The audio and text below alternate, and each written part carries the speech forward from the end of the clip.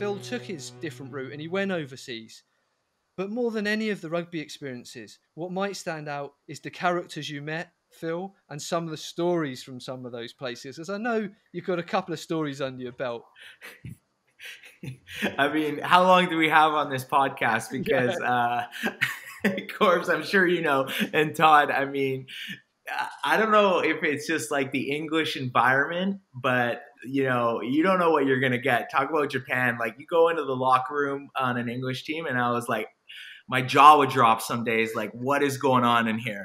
But I actually kind of like thrived in the craziness. You know, I loved it. I was like, and especially like, we went to Sale, and I'm sure you guys are familiar with Steve Diamond, who's not there anymore, but was for a very, very long time.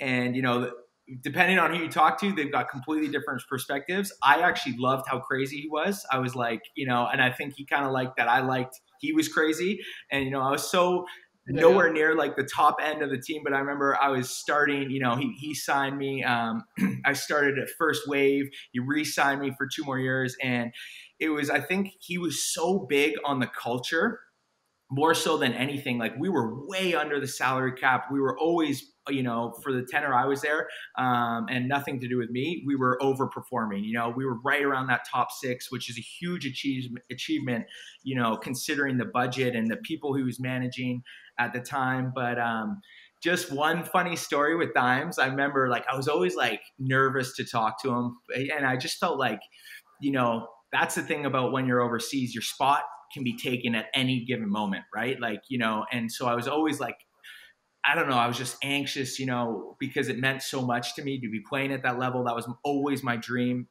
And I remember I asked him if I could go play for Canada and miss a couple weeks of preseason. And usually it's like a no-brainer, right? Like if you're going to England, if you know, and usually, but I was just nervous to ask him. And anyways, he let me go. And I remember we played Samoa, and I pushed Alasanga Tuilagi, right? So I gave him a shove, and we're at our home stadium, you know, thousands of people watching. I'm like, yeah, what's up? Push him. And then he looked at me, and I'm like, oh my God, he's going to hit me here, and my career is going to be over. And anyways, the ref breaks it up, and I walk away, and I'm like talking to Phil Mack, who was the 9 at the time. We've got a line out at Samoa's line out, so he's going to do a box kick. I'm like, he's going to absolutely hammer me here. I'm like, Phil, please, if you want me to see another day, don't let him buy you on this box kick. And I was so petrified. Anyways, fast forward, we go to Vancouver. This is a bit of a long story, but we play our game, and I think it was against the U.S., and I won't tell you what happened. We'll skip that part. And we start having some beers. So we're having some beers. Oh, Todd will tell you. Yeah, yeah. He'll fill in the pieces. I'll leave that bit out. Todd can pick it up there. So we go back to the hotel, and we're staying in the same hotel as Samoa.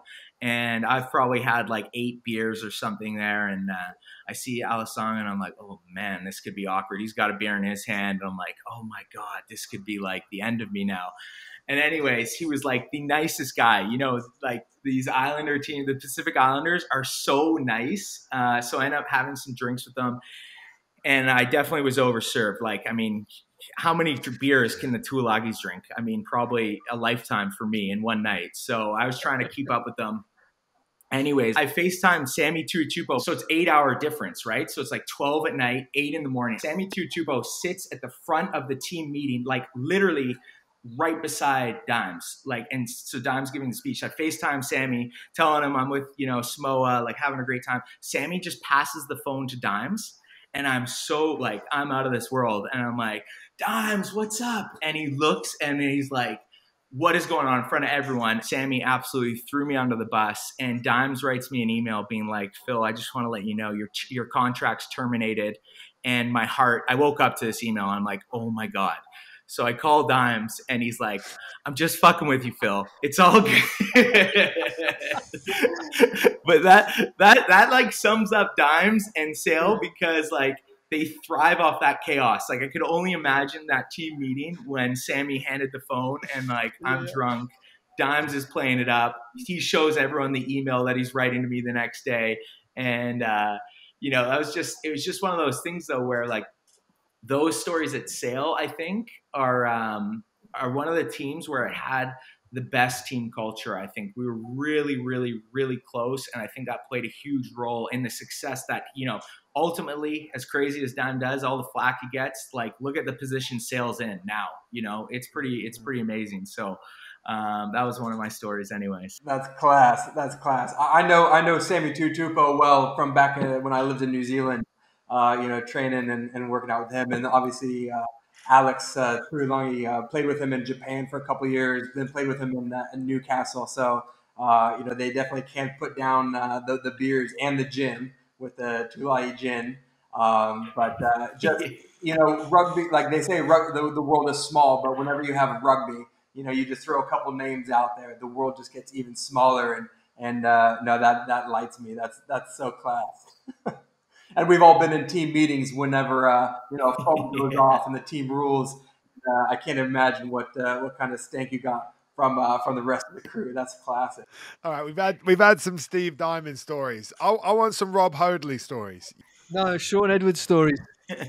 Hodes let me in on a little secret. You guys obviously go way back to Wasp, but you've also got some Sean Edwards stories, haven't you?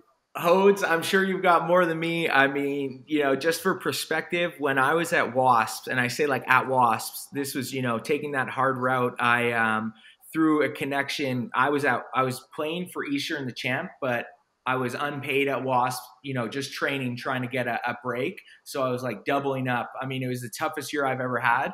But I was like absolutely petrified of Sean. I mean, I remember we were like standing outside and, like I'm so out of my comfort zone here and we've got all these players. And then Sean, like an imaginary ball, we're in like a circle and he's like, move it. And I'm like, what do you want me to do with my, and he's like looking at me and I'm like, oh my God, like, what do you want me to do here? Like an imaginary ball moving our hands. He's obviously trying to mimic, like keeping the ball moving as you, but it was like, he probably said like 10 words to me that entire year, but that was one of them where he like gave me this death stare and he's like, move the ball. And I'm like, I don't have a ball. You're moving the imaginary ball wrong. Yeah. What are you doing? Just for context on Sean, and we should do some more stories later on in the pod. There were so many stories of this guy. He is a legend, by the way. He's the nicest bloke in the world. I absolutely love him. And he's so generous. He's just the best bloke, but he's clean off. There's so many Sean Edwards stories that there was a drinking game at Wasps and you had to say a Sean Edwards story as it gets to you. You say a Sean Edwards, neck your drink, and then it goes to the next person. And it would do about 3 laps. There could be 40 people in the game and it would go around about three times with a new story. One of the best characters in the game. My opinion to be a good coach is I think you've got to be a little crazy. I also did a year with London Welsh in the Premiership, and I don't know if you guys know Lynn Jones. Yeah. Oh my God. Like, talk about, like, I was just like, what is going on half the time? But he was, again, I don't know if it was just our team. We like thrived off the craziness, and it was like, if this is how crazy training is, there is nothing that can phase us in a game. You know what I mean? And he would just do like the weirdest things. But I remember doing like a team circle and he would just be peeing in the middle of the circle, giving us a team talk. And I'm like, I don't know if this is like a hype up right now or like what is like going on. I don't know. There's some method to the madness, but he was crazy, man. I mean, I think that's a Welsh thing as well, because Paul Turner was a classic where he came in I wasn't there, but I've heard this story, so it could be completely made up. But that he came in at half time and the team were losing badly. And he's just calm. He just looks around and he goes, "You can tell how good a team is by how much funny there is in the stadium. I've had a look around and I can't see any. Have a think about it." And that was it. And he walked out. Oh, mate. Oh. I believe it. I believe that. Speaking of stories, while we're here, and we got USA Canada, we got 2 of the boys, we got 2 of the poster boys, the 2 of the internationals that went around the block. One of you two's got to have some good USA Canada memories with the 2 of you on the field. Love to hear something. Todd, you want to take this one, or who wants to start here? Man, I mean, the thing is that's the greatest. Sports rivals. That's what makes sports go, and there isn't any love lost whenever the Eagles take on Canada, or vice versa. But I mean, just the fierce battle between the two nations, and there's nothing like Test rugby, but there's nothing like Test rugby when it's a rival. After retiring, and I didn't think it whenever I did, because you kind of learned to, like, okay, these are the people you kind of hate, these are the people that you object. But once you kind of hang up the boots, even after games, you're like, okay, you're cordial, but you're not really mates. But once hanging up the boots, and once you're able to have these conversations and have this, it's a huge respect, because we're up against the same thing. And I've definitely been in a lot of pain, felt some sorrow in the heart, felt had some of my best games against Canada. But it's one of those awesome things that played a huge chapter and formed who I am, without a doubt. Yeah, I think just to follow what Todd said there, I mean, obviously it was, the biggest game for us in so many ways whenever we played the States. But I think it is funny because, I'm such a big proponent of like getting to know, your teammates, certainly. And also like in the Prem and stuff, I thought because guys are always interchanging, you get to know these other guys. And half the time you could play a team and you're best friends with a lot of the guys. So I always loved that. With the States, I definitely agree. Like, Todd, no offense, I didn't really want to talk to you as much as cordial. You know what I mean? It was just like, but when we were at the Breakers, I remember being like, oh my God, I hope Todd signs with us. Like I remember like being really excited, because that was my first time that I got to know American rugby players, like on a personal level where you're actually playing with them. Otherwise I had like, the only thing I was playing with Nguyen, for example, who I'd lined up against and absolutely hated on the field.